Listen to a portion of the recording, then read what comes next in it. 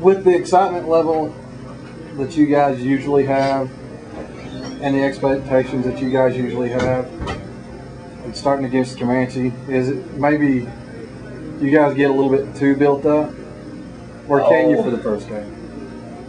Yeah, you know, emotions won't take you through 48 minutes of the game. Emotions will get you started.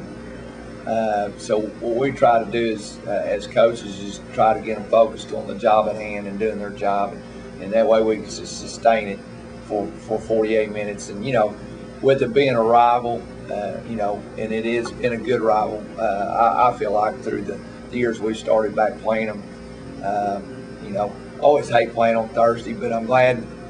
You know, it's a good showcase for us. But I always feel like I miss that practice. But you know, it's the same for them, so it doesn't really. It's not advantage one way or the other for them or for us. But it's just you go, man, I'd like to have that extra day. But you know, it's the same for everybody that does that, and it's been a good rival, and it is a hated rival. You know, I don't think there's any love lost. If you talk to their players, they probably go, I hate Velma. Yeah. Talk to our kids. You know, off record, they'll probably say the same thing. So you know, it's just, but it's a good rival. You know, I think I certainly respect Coach Clark when he is there, Coach Condon when he is there, and now Coach Justice I've known for a long time, and they all do a great job and did a great job.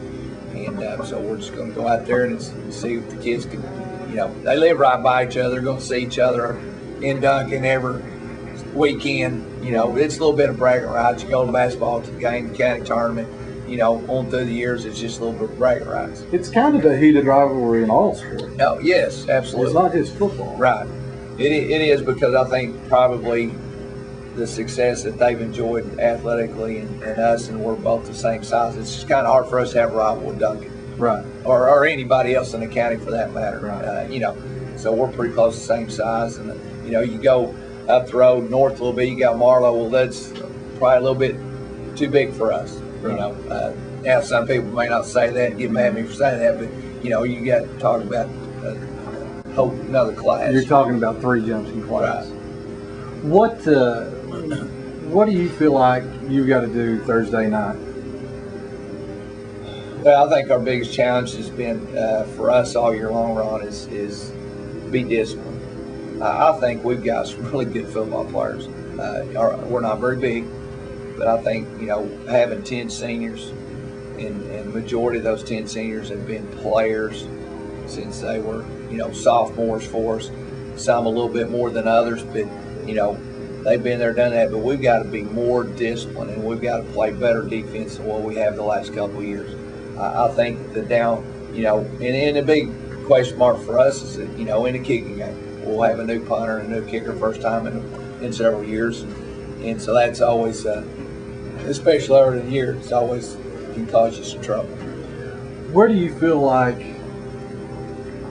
win or lose, if you come out of this and you guys play very well and you got better, can you consider it a win from that standpoint? Well, yeah. Well, the key for anything though is where do you want, you know, success is not always measured in wins and or not measured in losses, so to speak. But you know, if we play the best we can play and we're not good enough, then we're not good enough.